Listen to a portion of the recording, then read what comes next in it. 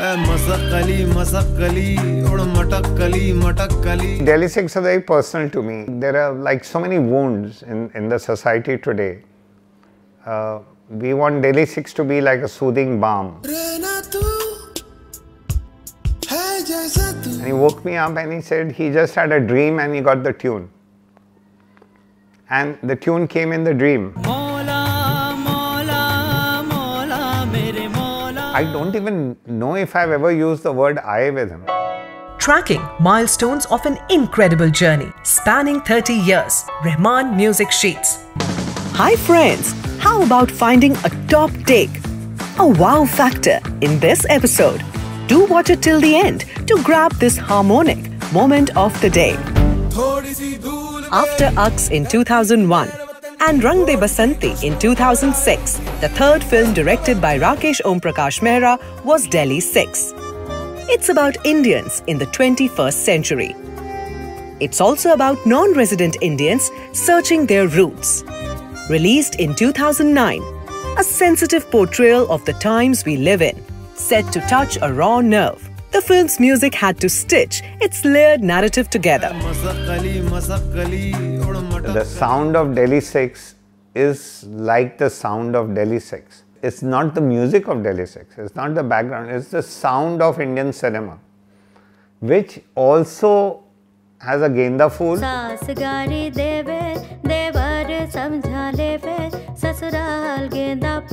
It's got a Qawwali in Arziyan.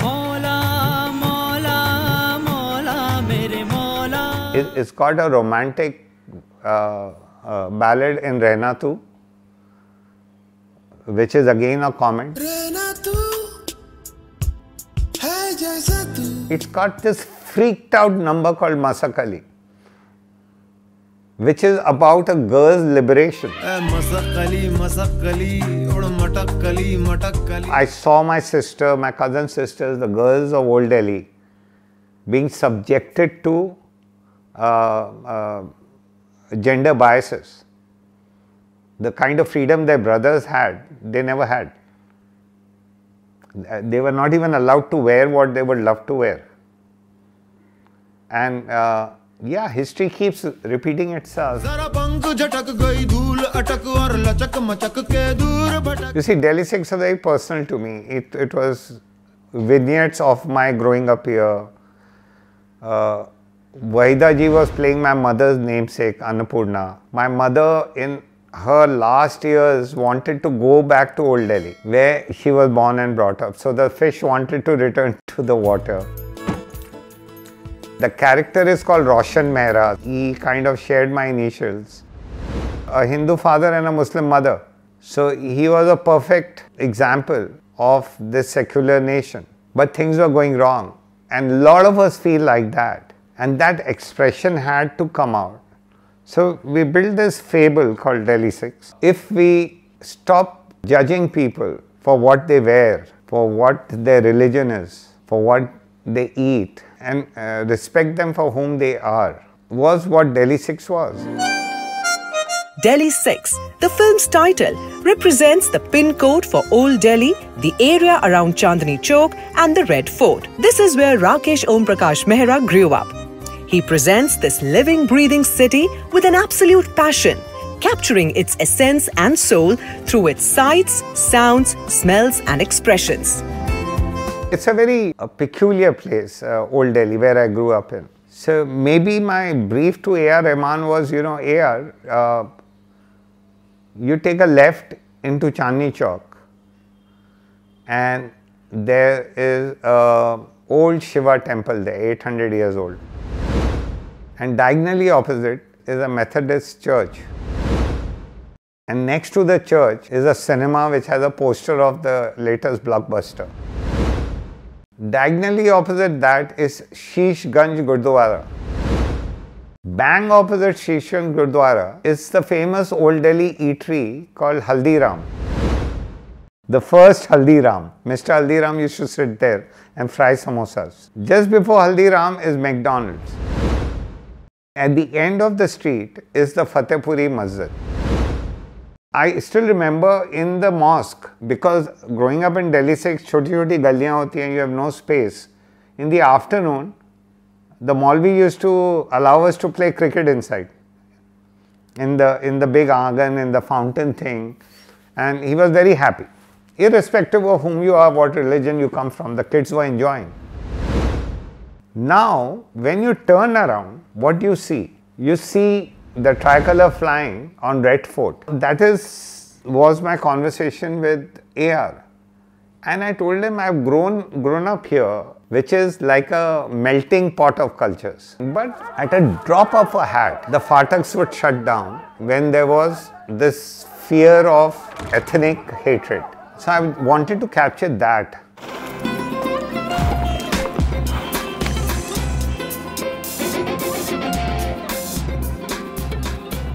Rakeysh, to capture that character of old Delhi and its soul, what kind of discussions you had with Mr. Rahman? I mean, what was the process? Our process has been extremely enjoyable, very exciting, very challenging. I have never discussed a song situation with him. I've always spoken about the story you want to tell, and through the story what is we are trying to achieve. And it's not just a film for us, it's a part of your life you're living. And this journey, the musical journey, which is such a huge part of the film, not just the songs, the background, the storytelling, the thoughts, the ideas, the scripting. One day late at night we are speaking, and I'm saying there are like so many wounds in the society today. We want Delhi 6 to be like a soothing balm, and I think that's what I heard him say also. And so we speak more about people and their pain, we speak more about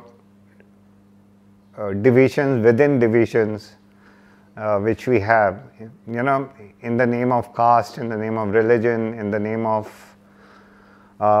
between the rich and the poor, the haves and the haves not. And then he goes into a zone, and what does his fingers do and what comes out is a song like Rehna Tu, Hai Jaisa Tu. And he just composed that at the spur of the moment. Started talking about the wounds and how this film should be like a soothing balm on the open wounds. And he kept playing something and listening, and we were talking. And I was talking about this intolerance about somebody else's beliefs and religion. And he kept playing, and he kept talking, and he kept playing. And when we had the song, I have no clue. When it was ready, when it got composed, it just happened during that conversation.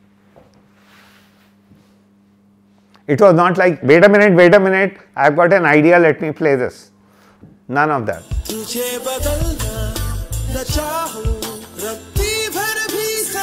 I understand you had finished recording and then you saw some notes by the lyricist Mr. Prasoon Joshi, and you insisted that those scribbled notes to be included in the song and re-recorded the song. What was it? Prasoon is such a natural. He was completely in tune with me and to what I was trying to say. There was huge intensity in our work. Two, the tune was so beautiful, and he knew the thought of the film. He jotted it down and he gave me the pieces of paper, and then AR sang it.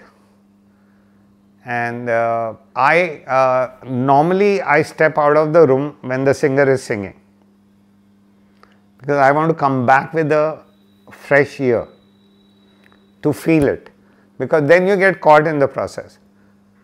So song is done, AR is called. I said, so fast, wow, like half an hour he's finished the song, amazing. But that was the first draft. Obviously you work harder. I heard the song, And I said, hey, where is that दो हाथ साथ हों तो मतलब एक दायां होगा एक बायां होगा थाम ले. That is my song. Because there is, when two hands have to hold each other, one is the left hand and one is the right hand. And Prasun, you've written it so well, and that's the line you've taken out of your song. Why? नहीं, वो लंबा हो रहा था. मैंने कहा लंबा छोटा कुछ नहीं होता, प्लीज थाम ले, हाथ थाम ले अभी. And that's what we brought it back and told AR about it. He said, yeah man, that's like, wow, that is the thought, and how beautifully he sang. रहना तू है जैसा तू, थोड़ा सा दर्द तू, थोड़ा सुकून. रहना तू है जैसा तू, धीमा धीमा झोंका या फिर जुनून. थोड़ा सा रेशम तू हमदम, थोड़ा सा खुरदुरा, कहीं तो अड़ जाए लड़ जाए ये खुशबू से भरा. Arziyan, how did this brilliantly written Qawwali take shape? We all bow down to the light above, and you know, which gives us the energy to like live this life. And yet I feel there are so many misgivings in me, myself. I'm so incomplete as a person. So let's do a song around that. And we would go through the entire album and I would keep repeating my request. And we were calling that song Mora Piya Ghar Aaya, that I've come back home. And then I think it was almost after a year or maybe a little more than that. Early morning, I distinctively remember, it must be around 4:35 in the morning. And I had fallen asleep on his sofa set in Chennai in the studio.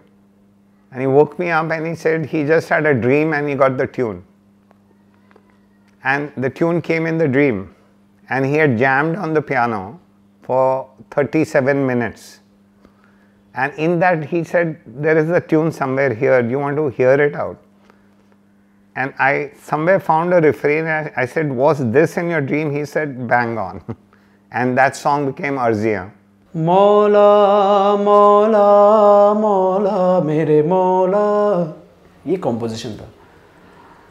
तो मुझे उन्होंने कहा कि आप ना इस गाने में थोड़ा सा और हेवी वॉइस बनाने की कोशिश करो और लूज गाओ. मौला मौला मौला मेरे मौला, मौला मौला मौला मौला, ऐसे करके गाया. तो वो हेवी वॉइस बनी.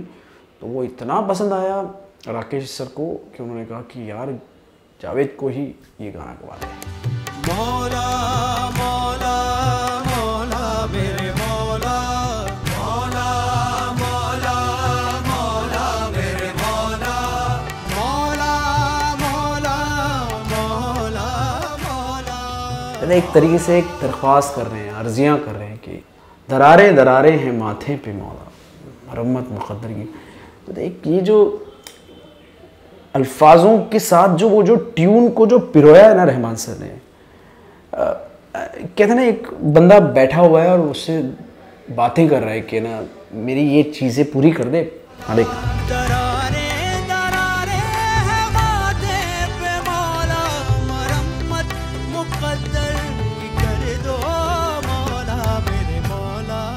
Rakeysh, to get songs like Rehna Tu and Maula Mere Maula, how important it is for directors to not only share the script with the composer, but also express their convictions, even anxieties and fears, so that the composer understands the intent, gets into the soul of the film. And how did you go about it with Mr. Rahman? I can't talk about directors. I can only talk about myself here. My trust in Rahman was complete. Not because he's gonna give me a great song, but as a human being, I could be extremely vulnerable with him. I could reveal all my weaknesses, but also all my aspirations at the same time. There was never a veil or a mask of a director behind which I was hiding. I could never do that with him. And I would never do that with him. And I cannot do that with him. Because the purity of what I was getting in return only purified me much more. So one could not say, I have this idea and I want to say this. I am the director. I don't even know if I've ever used the word I with him.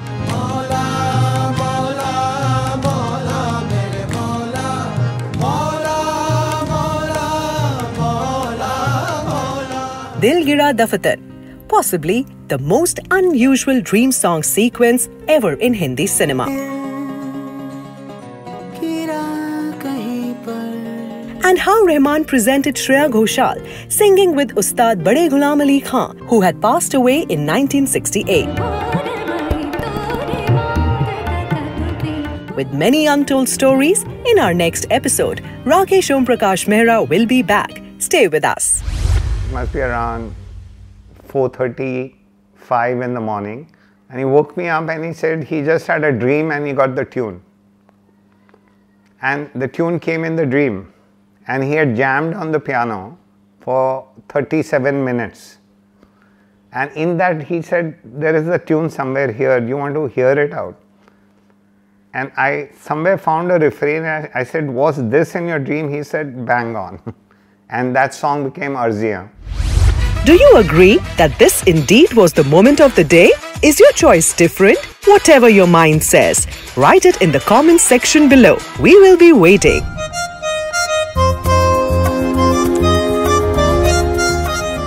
Subscribe to our YouTube channel, press the bell icon and stay entertained.